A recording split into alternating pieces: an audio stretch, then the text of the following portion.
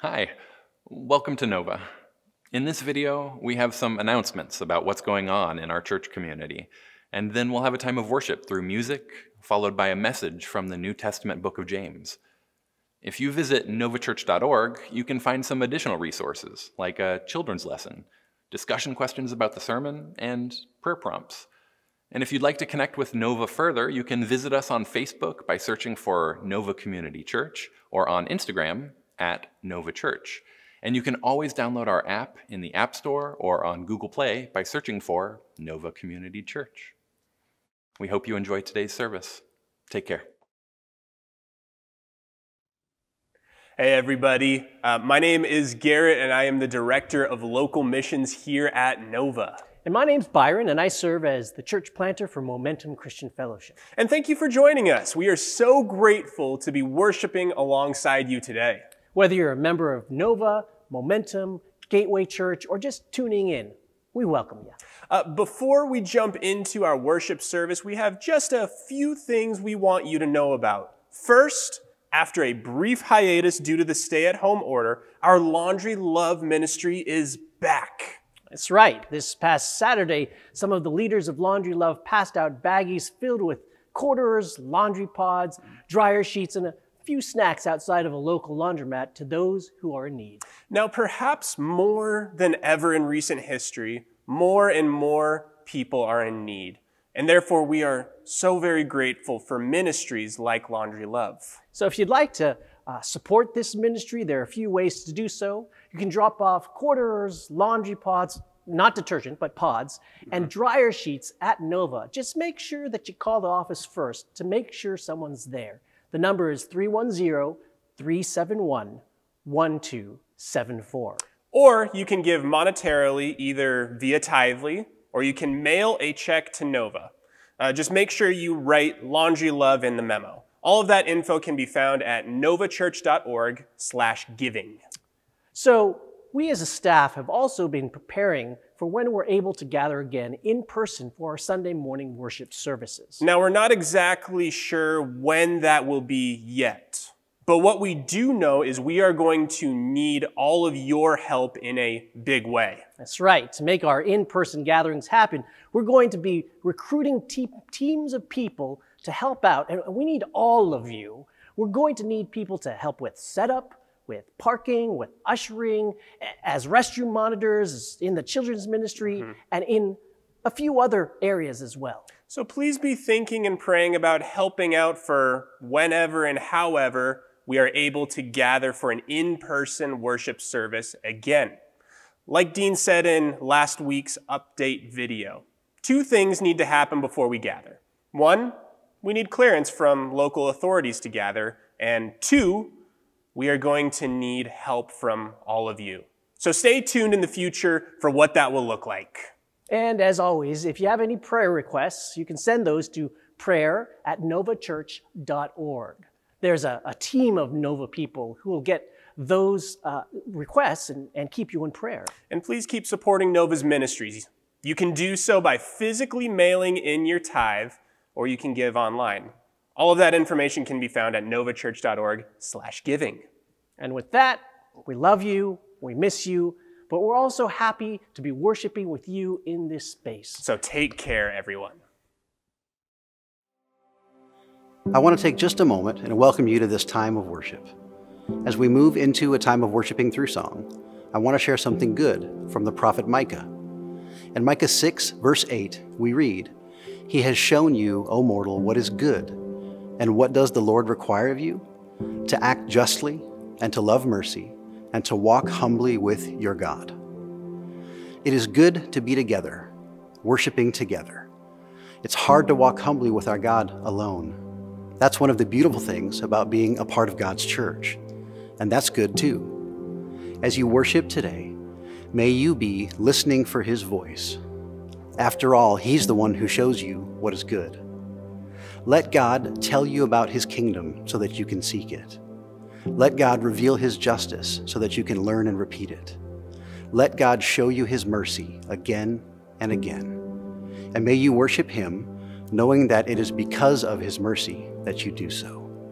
I encourage you to let your worship flow out of something good, letting God know that you want to walk with Him humbly, closely, and daily.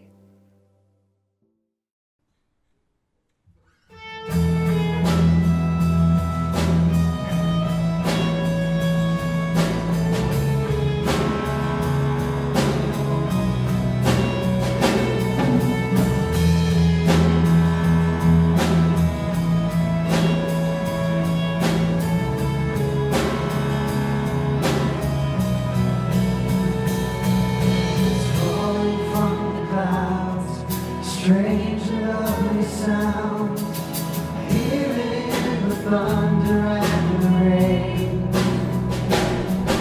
It's ringing in the skies like cannons in the night. The music of the universe plays. You are holy, great and mighty. The moon and the stars declare who you are. So unworthy, and still you love me. Forever my heart will sing of how great you are.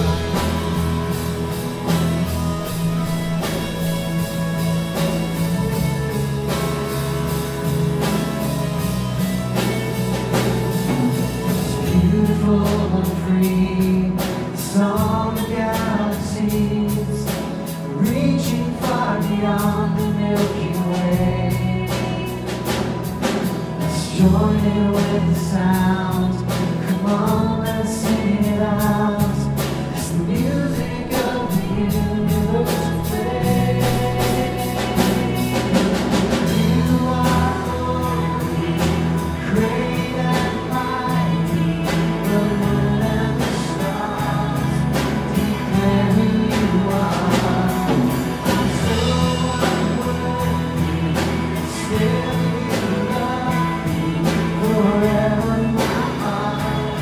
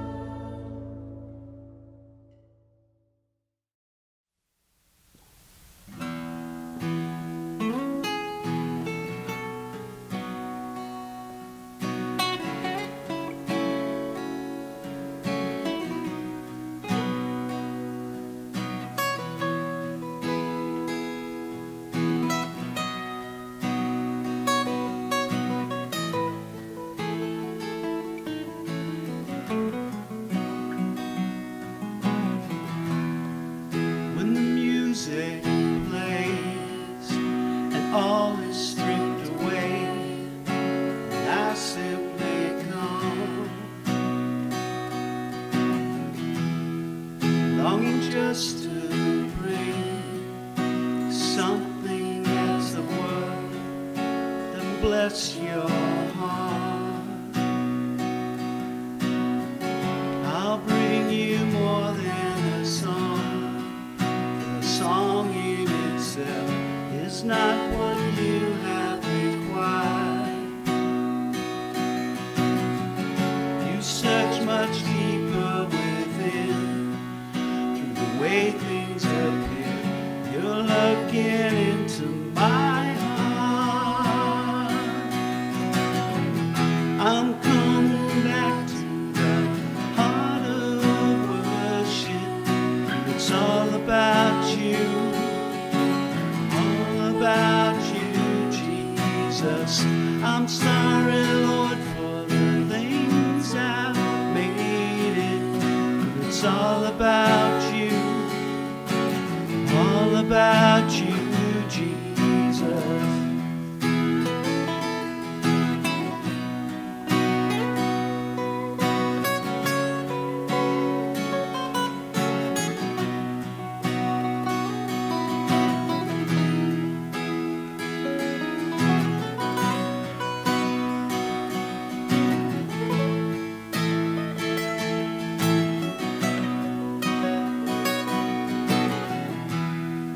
King of endless world, no one could express how much you deserve. Though I'm weak and poor, all I have is joy, every single breath. I'll bring you more than a song. The song in itself is not what you have required. You search much deeper within the way things appear. You're looking into my heart. I'm coming back to the heart of worship. It's all about you, all about you, Jesus. I'm sorry, Lord, for the things I've made it. It's all about you, all about you, Jesus. I'm coming back to the heart of worship. It's all about you, all about you, Jesus. I'm sorry, Lord, for the things I've made it. All about you, all about you, Jesus.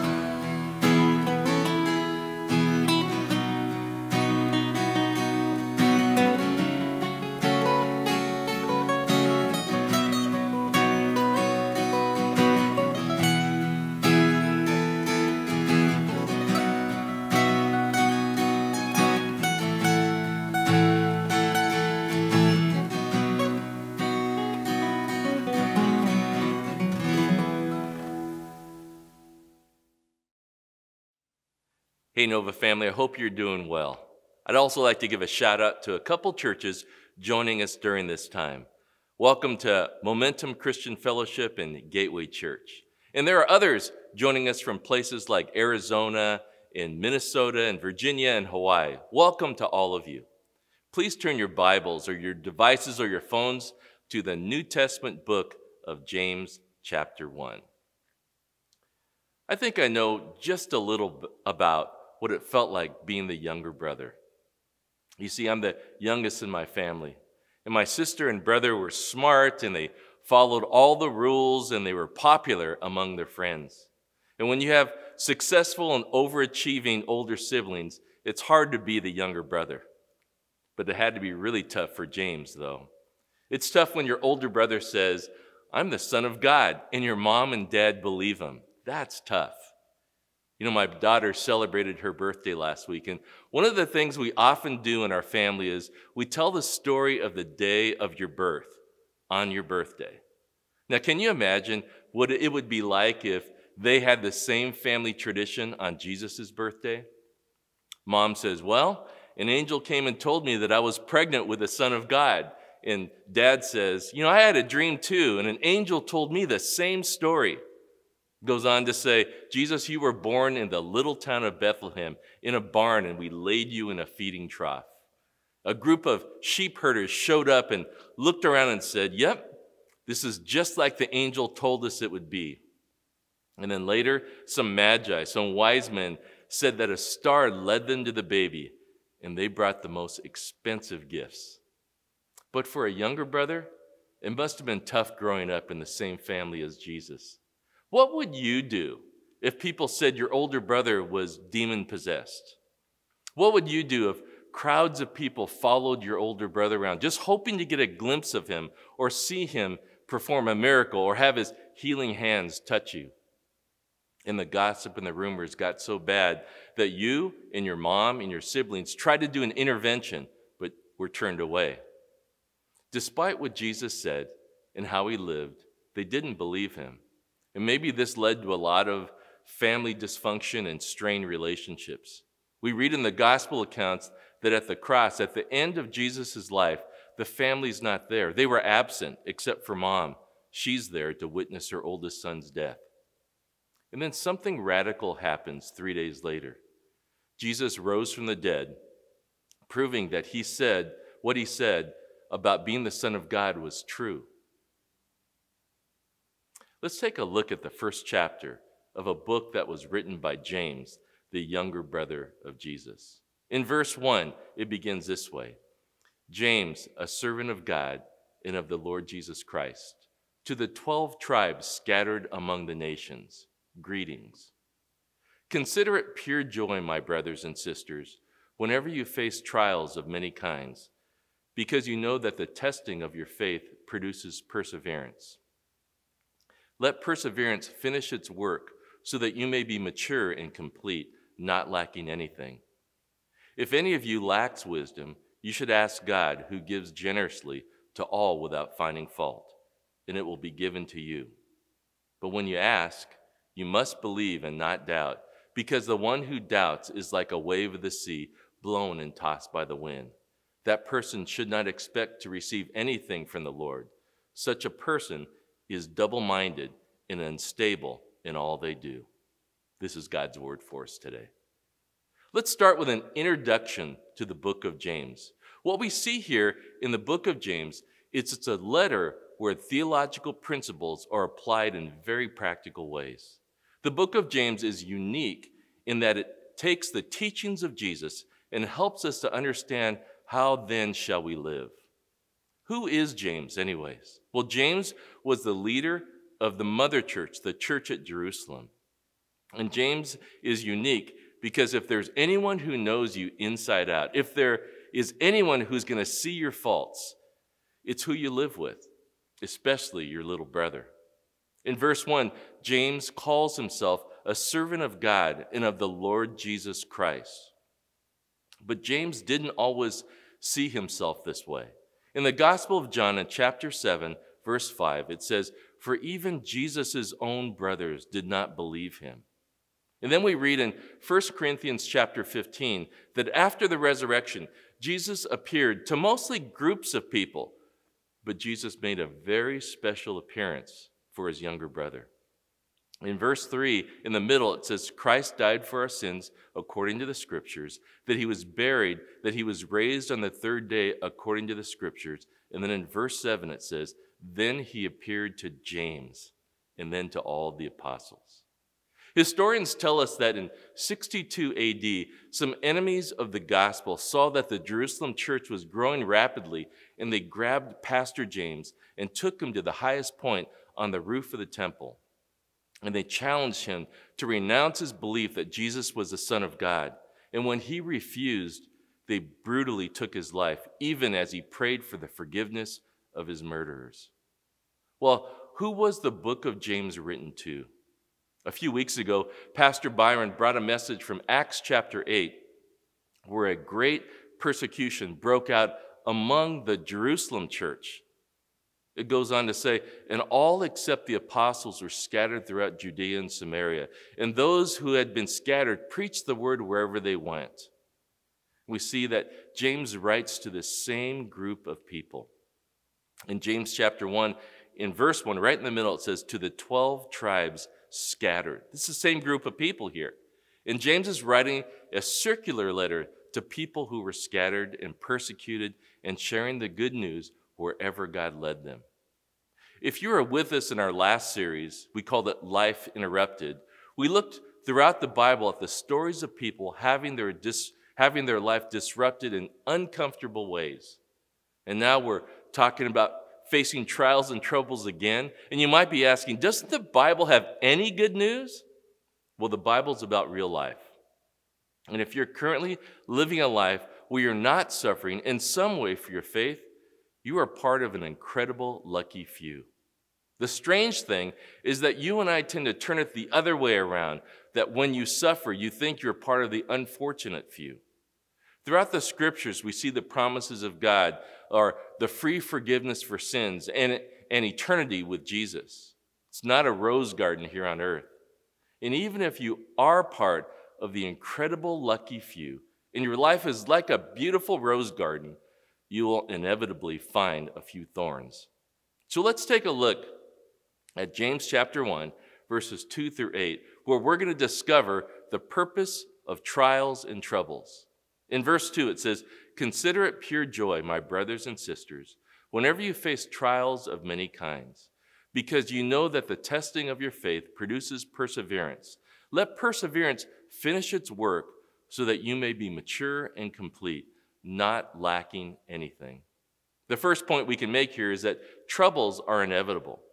Now, James does not tell us, consider it pure joy if you face trials of many kinds. He tells us to consider it pure joy whenever you face trials of many kinds. Our current culture goes against this. And for some reason, most people think that they don't deserve hard times. The reason people of our current culture don't think they deserve trials and tribulation is because you and I live in a secular culture. The word secular comes from the Latin word saeculum, which means now. A secular culture teaches you that you can get it all now. All your happiness and experiences and fulfillment and stuff now. Because this is it. There is no tomorrow.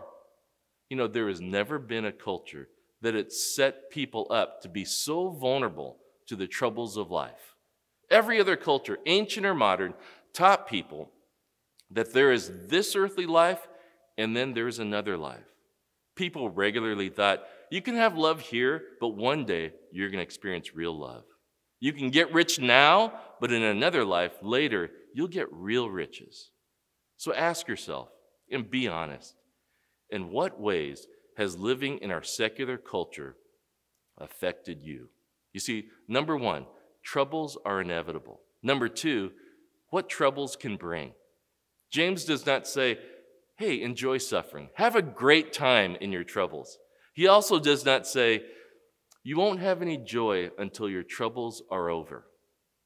James says, when you learn how to think and learn how to handle trouble, you can find joy in the trouble. In verses 2 and 3, he begins with, consider, because you know that the testing of your faith produces perseverance. You need to consider what can happen in your life when you suffer. Suffering can bring other things in your life that are not there. In other words, you are not complete until you experience suffering. There are no less than 3 virtues that I can think of that are sharpened through suffering. The first is humility. You don't know humility without knowing suffering. And you have no idea how weak you are. You have no idea how much you need God without suffering. In 2 Corinthians chapter 12, the Apostle Paul explains how he developed humility. The Apostle Paul, he had great insight and revelations from God that could have made him proud and boastful.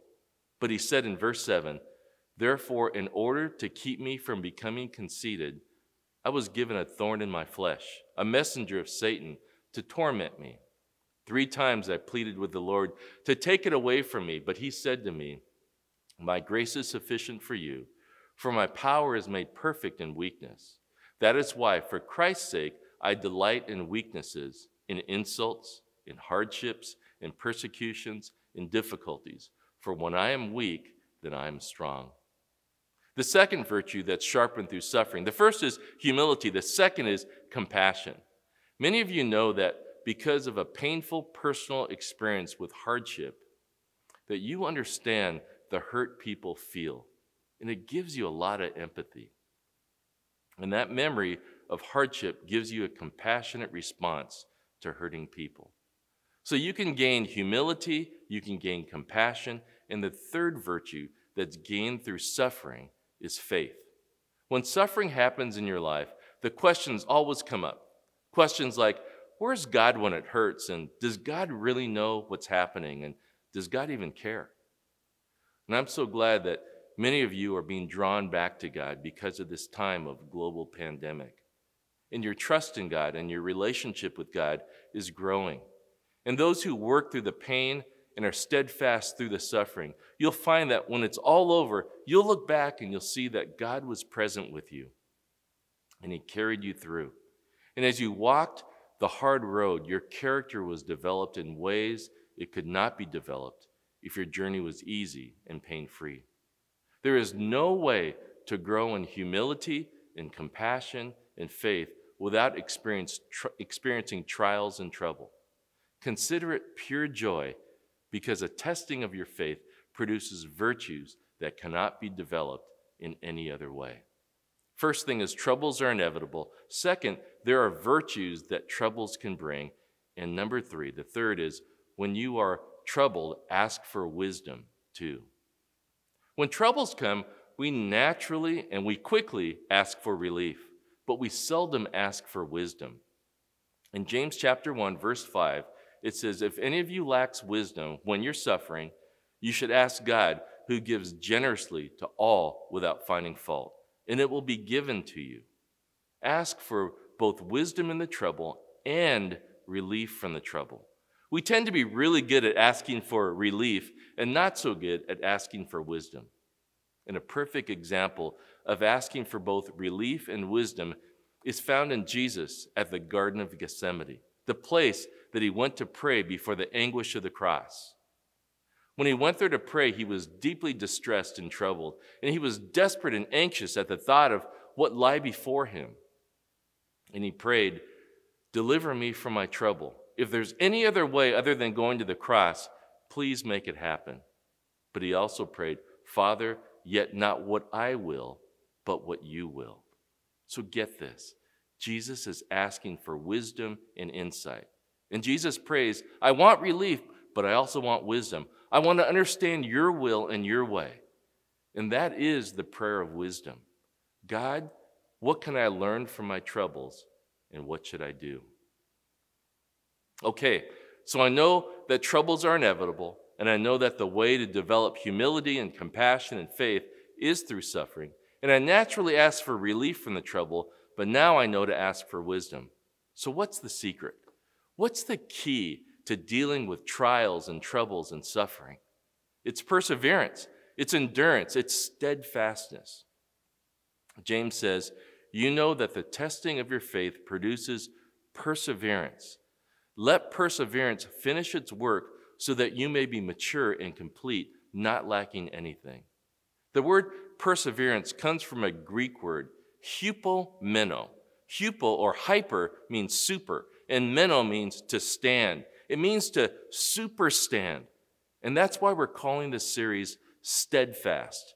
Whatever comes at us in life, suffering or not, we're to be steadfast. And when we are tested, we will develop humility and compassion and faith.